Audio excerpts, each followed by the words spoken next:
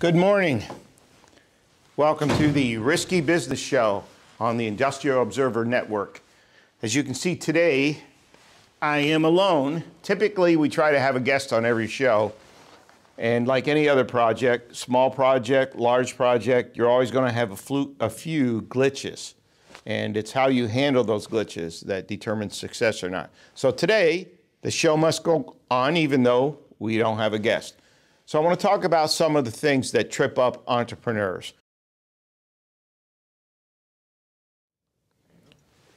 So with those thoughts in mind, let's pause for a minute, recognize our sponsor, Sports Medicine Concepts, right here. Take a look at their logo, flawless performance. I really love that.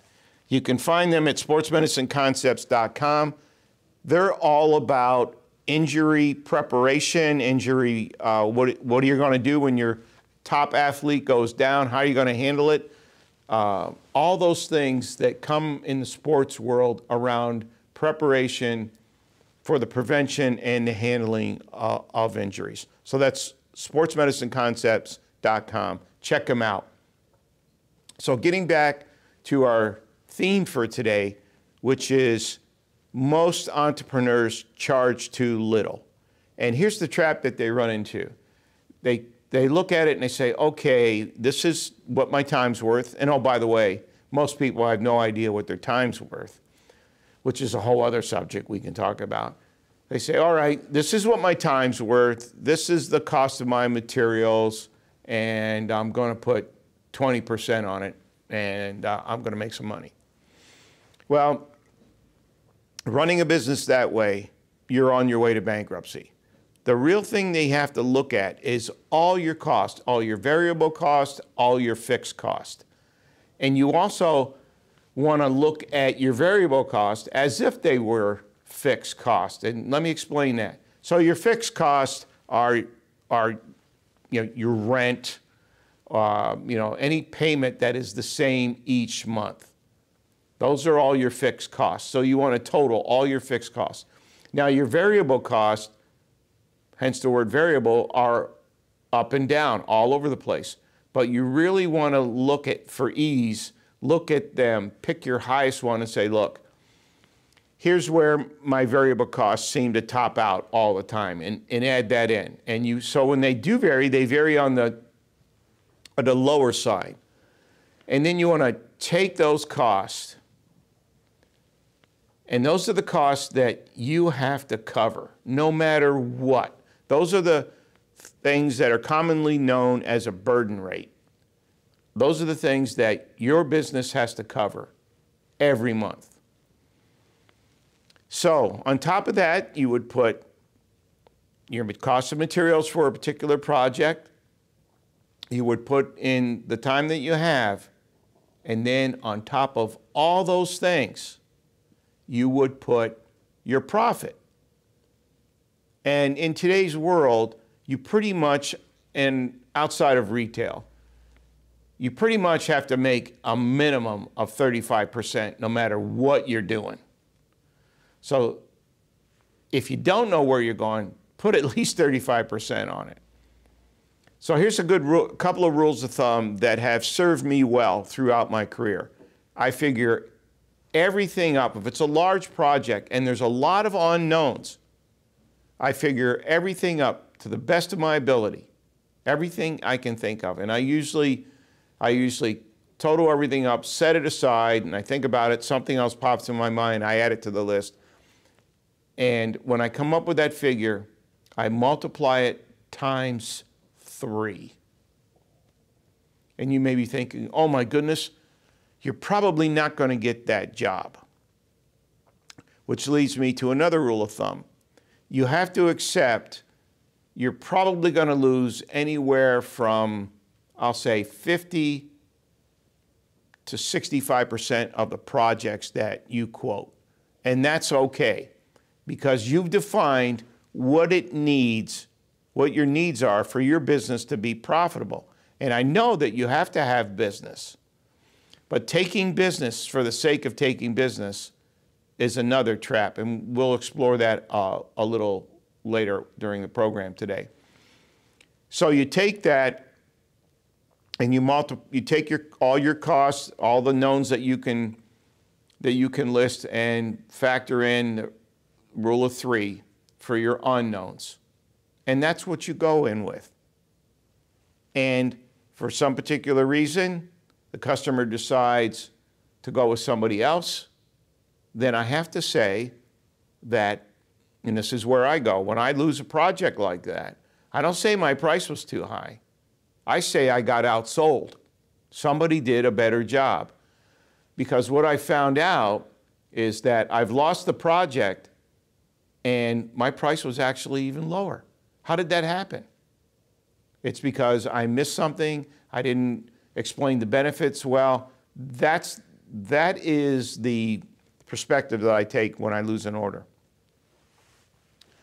So that rule, the rule of 3, and I'm going to talk about why I love the number 3 as we go through this, has served me well. Another way that I look at it on smaller jobs is I'll figure out all my costs. And on a smaller job, you have a better handle of getting all your detailed costs down. Once I figure that all out, I divide it by 0.6, which gives me about 35–40% profit on a job. Now you have to remember, the profit is not to cover your operating costs.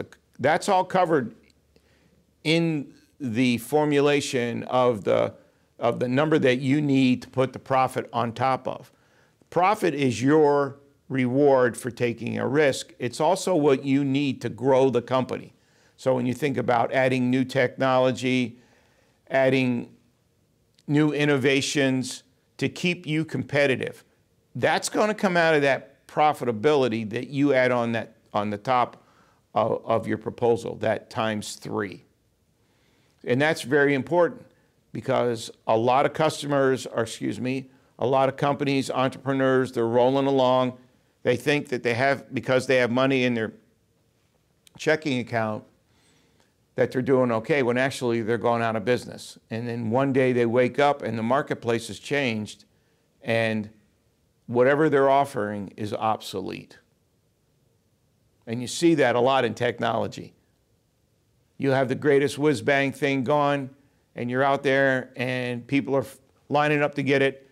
2 years later, it's been obsoleted, and now you haven't done any, you don't have any money to ride through that storm so you can revamp your business, or you haven't done any innovation to keep up with the changes in the marketplace. So let's back up a little bit. So charging too little for your services or your product, that is a trap. The other thing that I want to look at, and I mentioned it a few minutes ago, is taking work to get work, which is absolutely ridiculous. And let me give you a story from my past, how I fell into that trap. So I quoted 3 pieces of custom machinery. And actually it started out, it was one piece of custom machinery. And what I did is I listed the cost of the machine, I put the engineering cost in there, and then I added my profit on top of it. Presented it to the customer. The customer liked what we had to say, except we were outside of their budget. And he said, the engineering cost seems a little high. And I said, well, it's a custom piece of machinery. There's a lot of engineering involved, and we have to be able to recoup that engineering. So here's where I think I'm really smart at selling. And I said, is there an opportunity in the future where you're going to need more machinery? And he said, yes, we're actually looking at buying a total of 3. And I said, well, I'll tell you what. You write me an order for 3 pieces of machinery, and I'll amortize the engineering costs across all 3 pieces of machinery, and that'll bring it down. He says, great. Let's do that. So I figured, great, I'm a good salesman. I walked out of there, started out, the price was too high, ended up getting an order for 3 instead of 1. Pat myself on the back. The order comes in the mail, and it's only for 1. And the engineering cost is not included. So I called the engineer up and I said, what happened? And well, actually just a third of the engineering cost was included. I asked the engineer what happened. He says, well, I got it over to the purchasing, and purchasing said, you know, we're not going to do that. We're only going to order 1, and then we'll turn around and we'll order another one, and then we'll turn around and we'll order another one. And I'm like, well, okay, so here's the trap. I should have walked away from that. And you may be thinking, well, you know, you're going to get the orders. You're just a little further down the road. What happened is we did such a good job on that first piece of machinery, that engineer got a promotion. The new engineer came in. He had all the engineering specs on the machine. Didn't take any effort on his part. He just requoted it. We had already built a machine, requoted it out to all my competitors who didn't have to do any engineering. And I didn't get the remaining 2. And I lost my tail on the first one. You see it a lot in the contracting world, where a contractor will take a job just to keep busy. And then another job comes down the road that he's making money on, but he's got to backfill on the money he lost on that job. He's already out of business, and he doesn't know it. So pricing your products and services too low, that's a trap. Taking work for the sake of taking work, big trap. The other thing I want to recognize is our other sponsor, which is Sterling Innovations Group. So go in, take a look at Sterling Innovations Group, their website. They are a unique company, and in that they've been around a while and they do a lot of things. It's a hybrid organization. It's a little bit innovative in the way they approach the marketplace. So you can find them, and here's a big hint on who owns the company. You can find them at jamescendoma.com, or you can find them at sterlingig.com. I'd really appreciate it if you go in, look at our brand new website. During this last year, with all the downtime that we had with the pandemic, I said, what do I need to do to come out of the chute ready for 2021? I've been thinking about revamping my website, so we did that, and it'll give you a real flavor for some of the things that we do different. And you also see in the verbiage in the website some of the same things that I talk about. So another trap that entrepreneurs fall into is advertising. Advertising is your advertising dollar is one of the most wasted dollars in the business world. Every dollar that you spend on advertising, you should be able to loop it right back to an opportunity to quote something or even an order. So during our last podcast, we talked about what is advertising? You know, what is the role of advertising? So advertising has one role, and that is to let people know who you are, what you do, and where they can find you. And it has to be done in an entertaining way. Advertising has to be entertaining so people remember you. So when you spend $1 on advertising, and this just breaks my heart when I work with entrepreneurs and they'll say, I just bought $10,000 worth of TV advertising. And I'm thinking, well, that's great. You know, big ego trip. You get to see yourself on TV or YouTube. But you get to see yourself on TV. How are you going to track that. There's no way to track that dollar, that advertising dollar. So a simple way, and you hear this on the radio all the time. You'll hear an advertising and it'll say, put promo code James Cendoma up in the box and you'll get a discount. That, and you say, great, I'll remember to do that. What that tells the company owner is how his advertising is doing. So he can go in and he can check how many people use the promo code. And he can say, okay, I advertised on, WKRP and I got a great response. So that was a good use of my advertising dollar. The other thing you have to be concerned about in the entrepreneurial world is discounts. You have to be very, very careful, because when you start discounting, you're actually giving away your margin. So that 35–40% margin that we talked about at the beginning of this conversation, when you're discounting to get an order, you're chopping away. And there's all kinds of hidden things that just eat up your margin that you don't know about. So you're out there trying to get an order, and the customer says, I need to get a 20% discount for my budget. And we've already said you need to dig in and guard your margins. So your response should be, you can earn a discount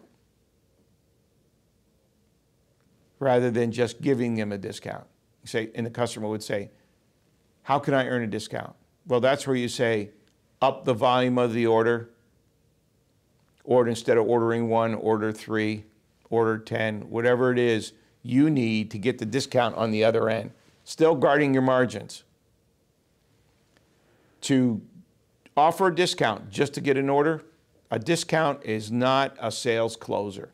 It's just a trap. So you want to keep that in mind. And I got a really great story to share with that. But before I get into that, I want to recognize our other sponsor, which is XSP, which is Extreme Shale Performance. And when you hear that, you might think, shale, they're not in the rock business. They're in the oil and gas business. And a lot of the energy that you use in your home, that little blue flame that I like to kid around about, that comes out of the shale formation in the earth. And there's a process that they use to extract that, and it requires a lot of equipment. And that's what Extreme Shale Performance does. It keeps that equipment up and running so that you can have a nice, cozy home in the wintertime and cook your meals all year long. So check them out, extremeshaleperformance.com. They also do some other services, which are the 3 R's, which I'll talk about a little bit later. So we got to roll back and share with you a story in which I quoted some equipment. I did everything that I'm proposing to you today. I figured out all my costs, and I put a big number on it. And he calls me up and says, we really want to get this equipment. We need this equipment. And that's another thing. Focus on the customer's needs, not their wants. Ignore their wants. Their wants will get you in trouble. Focus on the needs, and the wants will take care of themselves. And we could do a whole show about that. So the customer says to me, I really want to give you an order, but you're outside of our budget. What about a discount? And I said, well, you can earn a discount. And he said, how can I earn a discount? And this is where it pays to do your homework. Now, this particular piece of equipment was going to end up in one of the plants. And in doing my due diligence for this particular project, I found out that there were 3 more plants, total 4. So I said to him, what are the chances that your sister plants are going to need this equipment? And he says, oh yeah, this is the first one. If this one works out, we're gonna order 4 more. And I said, I'll tell you what, if you can secure an order for 4, I will give you a discount. And I said, let me know. So basically what I did is I turned him into a salesman for me, for all the other plants. So he came back and he said, we're going to order 4 of these. And I said, it has to be an order for 4. It has to come through. I learned that lesson on the last project. I said, I will not accept an order for anything less than 4 units. And then I'll pass along a discount. Now, here's where every project has a glitch in it. And how things, and this is what I mean about protecting your margin. So I get this order. Again, I'm patting myself on the back because I think this is great. Started out, again, order for 1, pricing a little high, outstanding salesmanship, turned it into an order for 4. One of those plants was in China. And this equipment was computer driven. So when we shipped the equipment from the US to China, China sent the computers back. They just showed up at my office because of their import rules. All their computer-driven equipment has to have computers from China. They don't import any software or hardware in the computer world, or very limited. So now, here's the deal. And this, again, this is how orders can get screwed up. And so I called up and I said, hey, you're overdue. And he says, well, the deal was that we wrote you an order for 4, but we're not paying you until we get all 4 of them. We only have 3 of them are up and running, and the 4th one is in China. So now what do I do? Now I got a huge cash flow problem. And that little Pac-Man is eating away at my margin. Just eating away at it. So what I ended up doing is I ended up working through a broker in California. I ended up getting a rep in China to go over and handle this for me. Now, the broker in California took a chunk of my margin. The rep in China took a chunk of my margin. Can you imagine if I would have given away 20% to get the order? There would be nothing left for me. As it turns out, I did okay because I built in a big enough margin. It wasn't great, but I made money on the deal. And the point here is there's so many hidden things that will pop up after a project gets rolling. You have to guard your margins with your life. That's another trap. Another trap is pricing your products and services after the competition. Who says the competition is doing a good job? You can follow them right into bankruptcy court.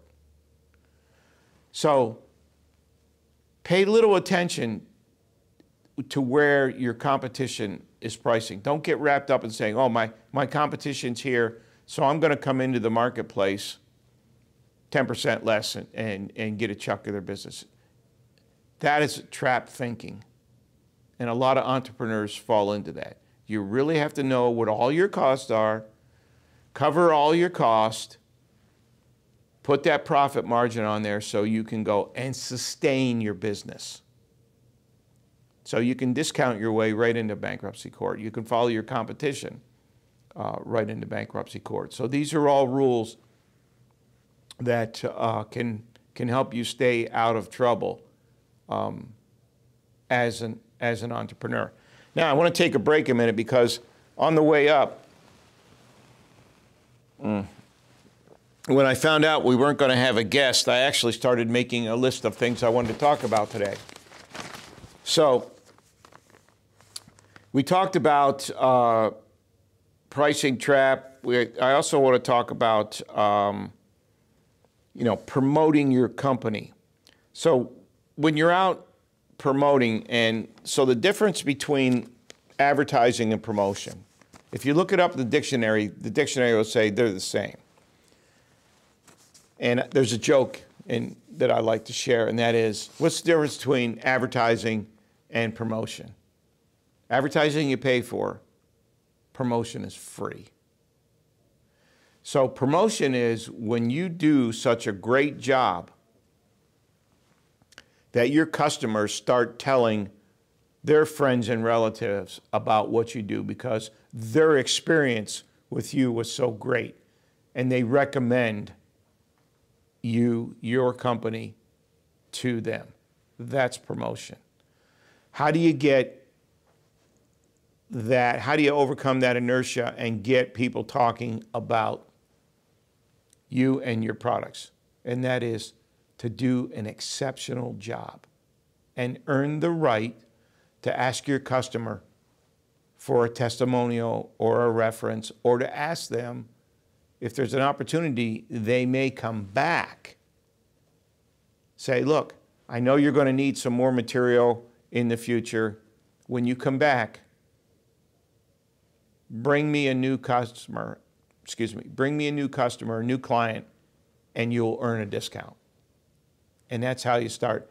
Here again, discounts are rewards for customer behavior, not to close an order. So keep that in mind. You want people to be wowed by what you do. And so I'm going to leave you with this thought. When you've earned the right, when you know that you've done such a great job and you've wowed your customer, please ask for a testimonial. Ask them to promote your business. And with that, it's risky business. We're out.